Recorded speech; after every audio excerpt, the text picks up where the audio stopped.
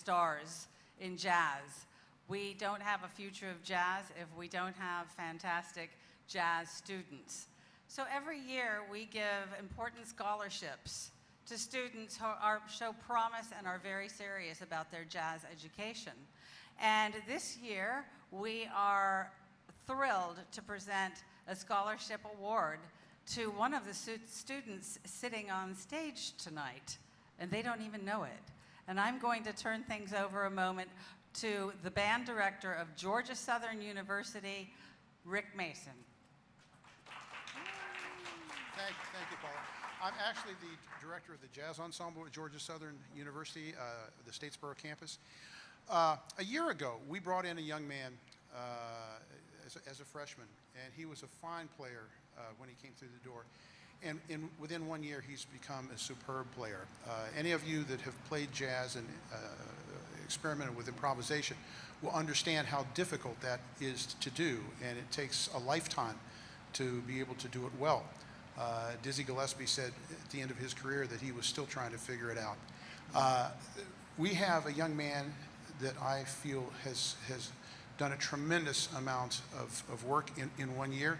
He's become one of our leaders, one of our go-to guys. And at this time, we would like to present to Mr. Connor Mallett the Savannah Jazz Scholarship. Connor, stand up.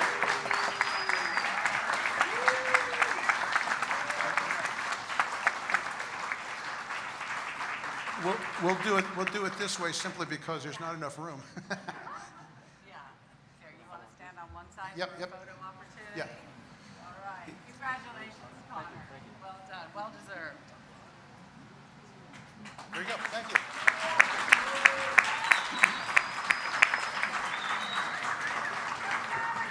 I can't wait to see you fold that up and put it in your wallet. But, yeah. I actually have the check for you, the real one. So be nice and I'll give it to you.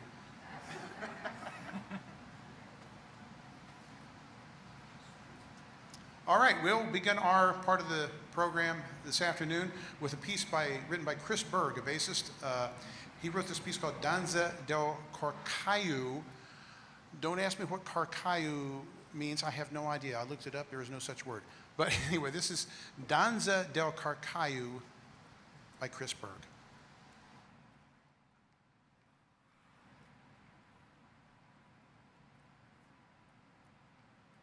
One, two, and.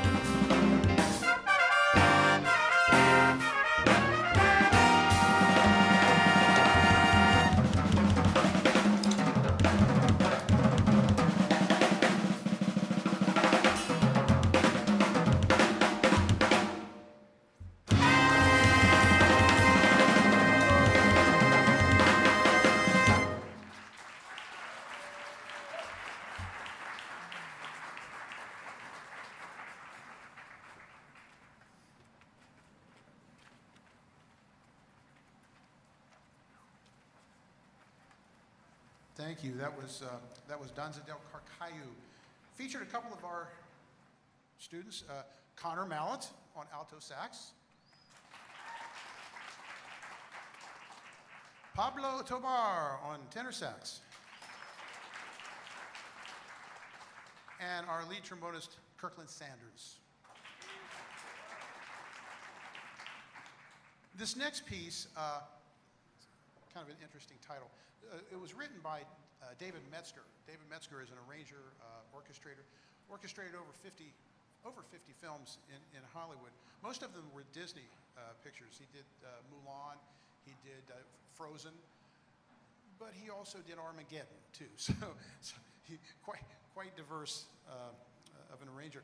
He worked for Maynard Ferguson as Maynard's chief arranger for a while, and also for The Tonight Show with Jay Leno. He was their chief orchestrator for a while. He wrote this piece. It's sort of a Thad Jones style blues shuffle piece. If any of you are familiar with Thad Jones, he was a trumpet player, a composer, worked out of New York for many years. He had a big band with drummer Mel Lewis, Thad Jones' Mel Lewis Band, and they held court at the Village Vanguard, which was a jazz club. They had a steady gig for years on Monday nights. Phenomenal band. Anyway, we're going to play a tune that's going to feature Pablo Tobar on tenor, and it's entitled "Bang That Wall, Harvey."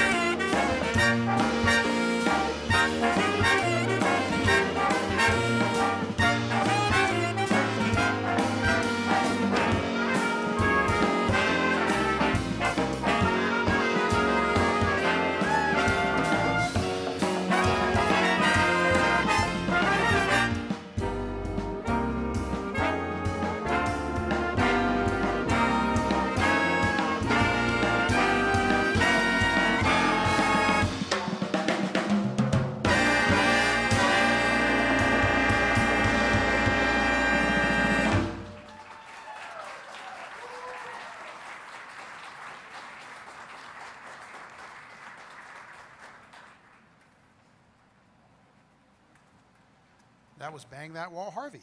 It's great, great title. Great title. Next, we're going to feature our Savannah Jazz Scholarship winner.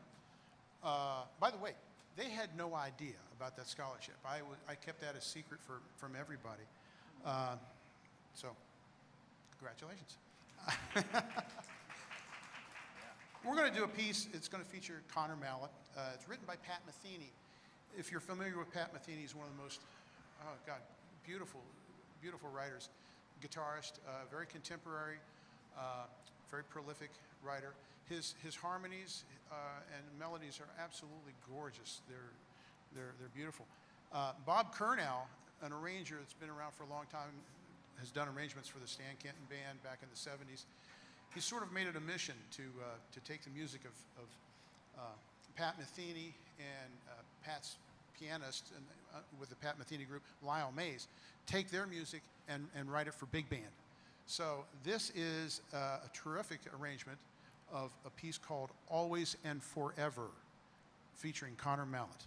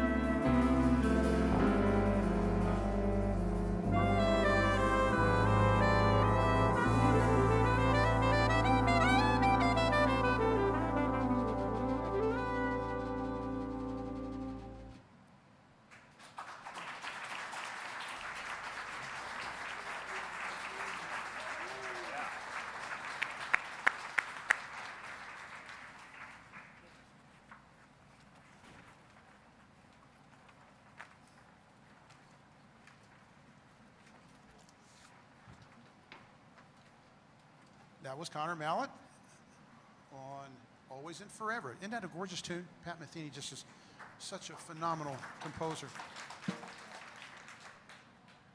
Next piece we're going to do for you, it's going to feature Connor Mallett again, and Pablo Tabar again, and Jarrett Thompson on drums.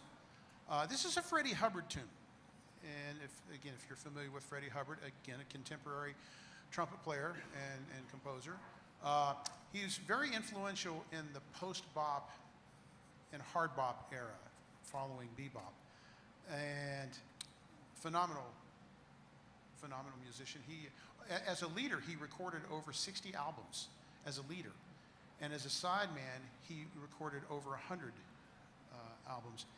And that was between the 1970s and when he passed away. I think he passed away in 2008 or 2009. I can't recall specifically. But that's a tremendous amount of work. That's an incredible body of work.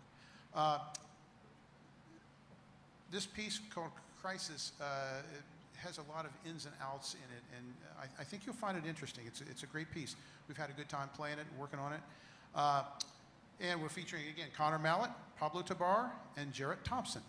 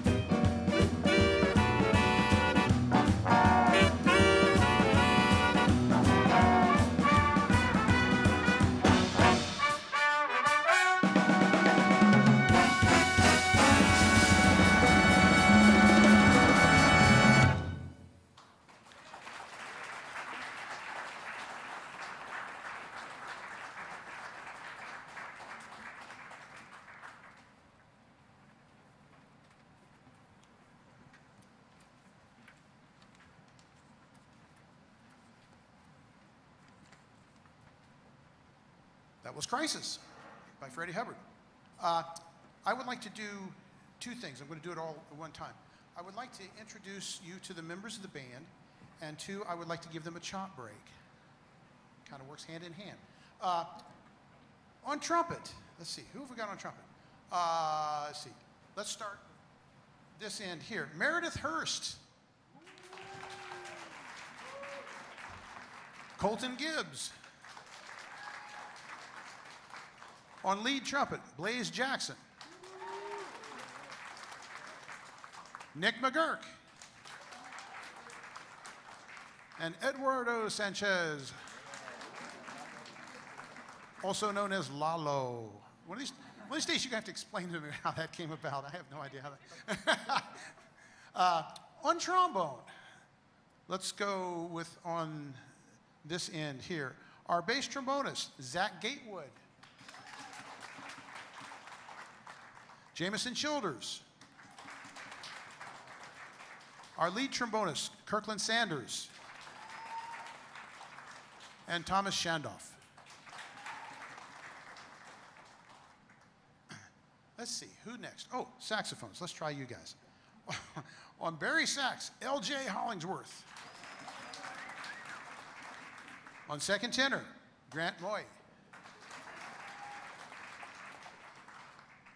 On lead alto, what was your name again? Connor Mallett. Hannah Pekarek. And on jazz tenor, Pablo Tobar.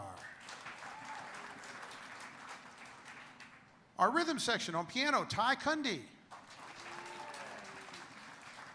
On bass, the incomparable Mia Rowe. And let's see, who's on drums this time? Oh, Pierce Tanner is on drums now. And Jarrett Thompson is on auxiliary percussion now. They trade off. All right, did I give you guys enough time to rest your chops a little bit? Yeah. Okay. Next piece we're going to do a Matt Cattengoob piece titled Because It's There. Matt Cattengoob is a Los Angeles-based, well, he does a little bit of everything. He's a saxophonist, he's a pianist, he's a composer, he's a pops orchestra conductor. As a matter of fact, he was one of the originators of the Macon Pops Orchestra. I can't remember exactly how long ago that was. I know he did a concert with the Hilton Head Symphony, I think it was last year, or year before. He has some family lineage. His mother is the jazz singer Mavis Rivers, phenomenal jazz singer. And he's an incredible arranger. He's got a tremendous big band in Los Angeles. And we're going to do his Because It's There.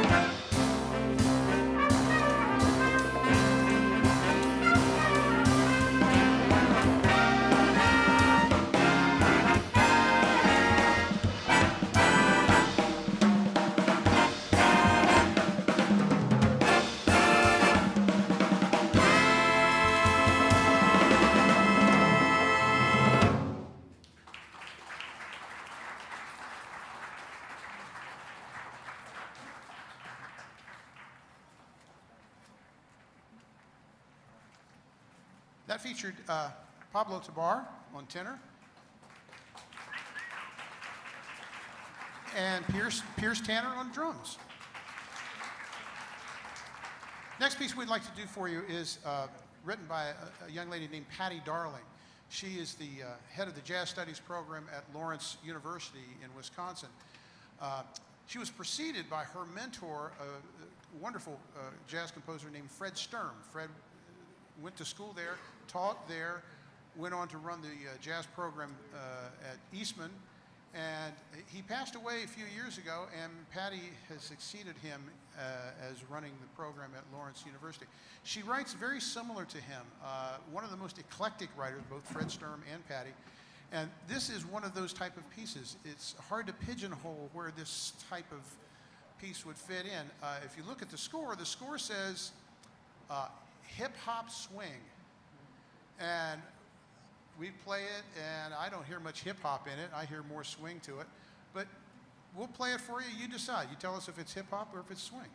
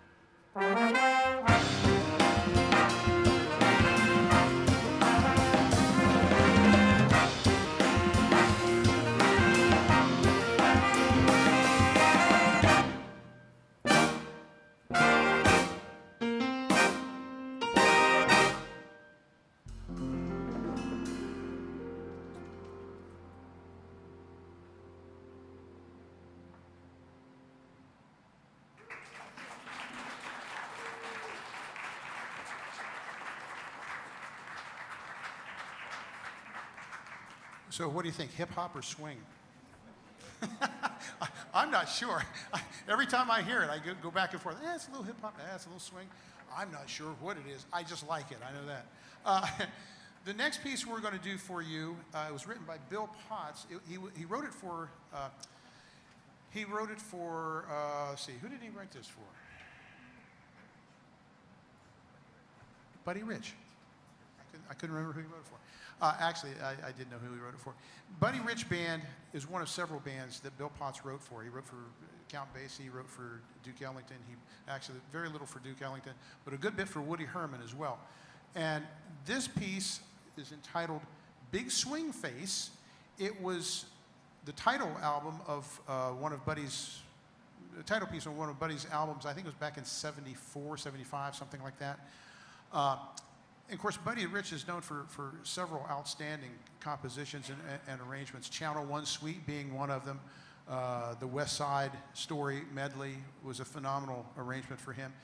But he said in an interview one time that this piece was the one that was most recommended, actually most asked for piece on the concerts that he played in. And it's just a straight ahead swing jazz chart.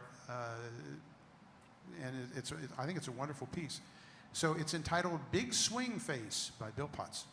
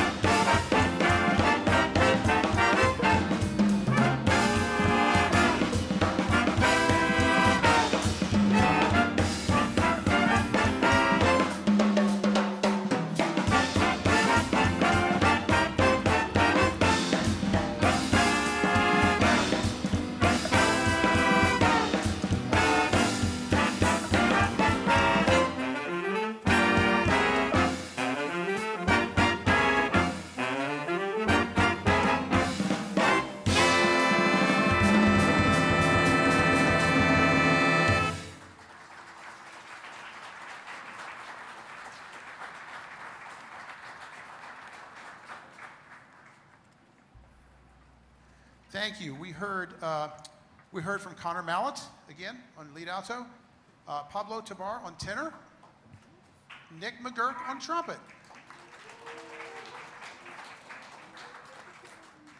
We have one more piece for you. Still this afternoon. We have one more piece for you this afternoon. It's a piece written by Jeff Jarvis. Jeff Jarvis is the director of the Jazz Studies program at Cal State University, Long Beach. He's a very high-energy trumpet player, and he writes a lot for several bands. He's part owner of Kendor Publishing, for you guys who know the publishing world of jazz. And we're going to feature, let's see, L.J. Hollingsworth on baritone sax. That's great. I love hearing baritone sax. And Pablo Tabar on the flute. It's a piece called El Tigre.